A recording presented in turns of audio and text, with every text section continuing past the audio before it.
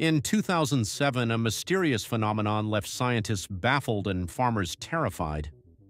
Entire bee colonies disappeared, leaving their hives empty as if they had simply evaporated. Bees are critical for pollinating 75% of the crops we eat. But in 2007, a crisis struck. Beekeepers across the U.S. reported that their colonies were dying in unprecedented numbers. This wasn't just a few dead bees, it was millions. Scientists called it colony collapse disorder. The strangest part, the bees didn't die in their hives, they were just gone. After years of research, scientists pointed to a deadly combination of factors: neonicotinoid pesticides, habitat loss, parasites like the varroa mite, and even climate change.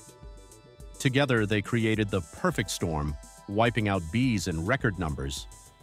The mystery of 2007 taught us one thing: without bees, life as we know it collapses too.